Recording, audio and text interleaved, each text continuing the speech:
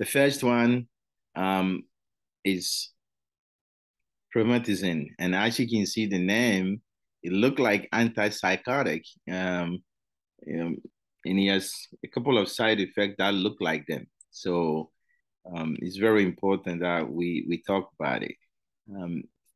The thing I want you to know that most of these antiemetic as a central acting, so they affect the brain at the same time they affect the gut, okay, so that prevent nausea and vomiting. Most of your um, vomiting center is in your brain, so they go into your brain and centrally acting. Any medication that centrally act always have side effects, drowsiness, and other things. So one of the other name for this medication, promethazine, if you never heard about it, it is Phenergan. So this is what we call Phenergan. It's very common medication. People get it for nausea and other thing like that. And like I say, it's a central acting, so it acts in the central nervous system. And then you expect certain side effects that should be common. Well, they don't want you to know too much about it except the main side effect. So what is it used for? Well, for nausea, if you're having nausea or vomit, especially for people who are undergoing chemotherapy. The biggest side effect of this is extrapyramidal side effect. So this is extrapyramidal side effect. Okay. Extrapyramidal syndrome, basically, it get into your brain and affect so many things, and I will explain to you what it means. It also has some anticholinergic effect. Okay, anticholinergic. Very important. You see these side effects. They're going to ask you what do you see when you prescribe this medication to people. And people who have like liver disease, you should not use them. So what is anticholinergic? You've seen this multiple times, and you see all the medications in NCLEX. Most of them, especially, will have some like TCA and other medication of anticholinergic, and that means they're going to have a eye problem, GI problem, bowel problem, bladder problem, right? So they have blurred vision, the constipation, and then they have urine retention. So you got to educate them whenever you give them Phenergan, especially you have to pay attention to this. Like very, very important. Like very, very important. That you don't they understand that this is what is going to happen, like anticholinergic effect. And so these are the main side effects of that medication. And so let me talk about the extrapyramidal side effect. I have an acronym, and this EPS syndrome, extrapyramidal side effect, you see it in Parkinson and all movement disorder that affect the brain. And the best way to remember them is I call them ADAPT. And it's almost the name of the channel. So extrapyramidal side effect is A is acute problem. D is dystonia. So they have scoliosis, other changes.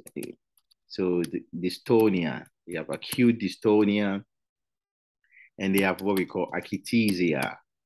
So that's the A. The other A is akathisia. And then the P is the Parkinsonism. So Parkinson-like syndrome. So they have the pill rolling, like they look like they have Parkinson disease, but they don't have Parkinson. It's because they're taking this medication. They have max face, shoveling, and wide gait, and pill rolling of their hand, like all the symptoms that and lean forward like somebody who have Parkinson, but they don't have it. And the T is what usually we see, everybody see it is studied dyskinesia. And so those are the component of extrapyramidal side effects. So in case they give you a SATA question, these are they occur acutely, dystonia, akathisia, Parkinsonism, and tardive dyskinesia. These occur within a short time, like 4 days. They can take 4 weeks, and akathisia, I think, is 4 months. It can happen in 4 months. So just know that the component of extrapyramidal side effect is called ADAPT: acute dystonia, akathisia, Parkinsonism, and tardive dyskinesia. So what is TD? We all know it's TD. I mean, it's easy to identify. These people, they take the medication and then they will be moving their lips. So lip smacking is smacking their lips and licking their lip multiple times. They will be showing their tongue. They can grimace their face, you know. The other thing that they like is they puff their cheek multiple times. And then they'll be chewing without anything in their mouth or blinking non-stop. These are all signs and symptoms of tardive dyskinesia. There's a bunch of them. I can't even list them. They'll be blinking. They'll be tapping their foot. Basically, somebody who is restless. Anything that you do when you're restless, you know, and they will be having tremor. And then the common one that they like you to pick in the answer choice is tocolysis. You know, their neck, they turn their neck, it look like their neck is stiff, but it's not stiff. It's just the medication that's doing that. So there's a bunch of information, but I think this is a little bit inclusive. And of course, for promethazines, anticholinergic effect is very important. So you have to know that it causes anticholinergic and EPS. Okay, how do you treat them? How do you treat this anticholinergic? It's the same thing you learned for Parkinson. So benztropine, okay? This is anticholinergic. So it's counterintuitive. You have EPS, you take anticholinergic medication. So benztropine, there's Z here. So benztropine is the treatment for EPS. So treatment for EPS. So you can also use the same medication for Parkinson. They add another name. I think if they ask you, if they write it, I don't think they will write it. I just remember that it's cogentin. It's the same thing. If you see it, that's what it means. Cogentin is the same thing as benztropine. It's an anticholinergic medication, and you use it to treat extrapyramidal side effects. So if somebody is taking psychotic medication, antipsychotic, that's very common side effect. So antipsychotic, do the same thing. That's why this promethazine look like antipsychotic. Antipsychotic also causes extrapyramidal side effects, and you use the same medication. You use the benztropine. The other one, the next one is Reglan. I I hate calling it metoclopramide, but that's what your test they may ask you. Metoclopramide, that's the name they will write it, but everybody know it as Reglan. Nobody like to mention metoclopramide. Everybody call it, hey, give the patient Reglan. So if you start working on the floor, that's what they will do. It's also an antiemetic, okay? It's also an antiemetic, but this is unique. All of them are unique. This one, you can use it for gastroparesis, okay? So somebody have like, especially patients who have diabetes, then they have problem with gastric emptying, okay? They cannot empty their bowel, no, not the bowel, the stomach itself, the slow transit out of the stomach. You can use Reglan to improve motility of the bowel. And so we use it, I use it all the time as a colorectal surgeon. I use it for patients to help with after surgery, to help with the bowel function to improve. Okay, so you can use it for gastric emptying. Because of that, what do you think? Side effect.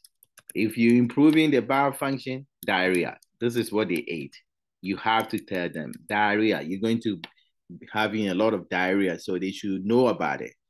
But it's used for nausea, but you end up having diarrhea, not because you eat something, it's because of the motility effect of metoclopramide. You have that's classic for that one. Okay, you have to know that one. The side effects is the same thing, like I told you. Side effects, apart from the diarrhea, is drowsiness. Okay, the promethazine, the Phenergan also makes you drowsy, so you don't drive. You teach the patient not to drive. Okay, it also causes some dry mouth, headache, and the big one, okay, the big one we already talked about it, extrapyramidal side effect and TD. So when patients are on this medication, you're watching for this serious problem, okay? Extrapyramidal side effect and TD. TD is part of extrapyramidal side effect, and then you treat it with benztropine. So very, very common medication with similar side effects, straightforward information. You need to know there's four of them, and then you'll be golden. I think that's the most important things I want you to. There's so many things about them, but these are things they like to ask: the side effect, EPS and TD, and the fact that it causes diarrhea, and the fact that it can be used for gastroparesis, even though it's for nausea. Okay. And then this is Zofran. It's another name for it is Zofran. It's Ondansetron. Okay, it's the same thing as Zofran. I don't think they will use this word, but it will be Ondansetron. It's an antiemetic, like everybody. It causes EPS, but there's something unique about this one. Unique, and I want you to know that. Don't forget it. QT prolongation. Because of that, if you are on, as a nurse, when you're taking care of the patient, there's a couple of antibiotics that also causes QT prolongation. And sometimes when patient is on this medication, pharmacy will be harassing you to call the doctor that we don't want to prolong their QT. Otherwise, they will get into, when you have a problem with prolonged QT, things that causes prolonged QT will lead to classic Torsades de Pontes. Okay, Torsades de Pontes. I'm just digressing. But okay, if you come to my mind, I got to tell you guys, it's knowledge based. It's very important. Questions they can ask you. So any prolongation of QT, one of the arrhythmia it causes is tardic and Torsades de Pontes. And what is the treatment of Torsades? It's magnesium. So give them magnesium. Because of that, pharmacy will be IV magnesium, will be harassing we the doctors that, hey, you got to take this medication. So even though it's very common, everybody who get admitted to the hospital, when we write orders, they get Zofran. Guess what? It's very common. Everybody takes it. And so the pharmacy will be checking and make sure they don't take in any medication that can interact with Zofran because of its effect on QT prolongation, which can lead to Torsades, and you have to treat it with magnesium. Very important information. I'm giving you everything that you need for your NCLEX, and then nothing will beat you on that. Okay. So unique, even though it causes extrapyramidal, I worry more about QT prolongation because this one, I just give them benztropine, benztropine. I don't want them to go into Torsades.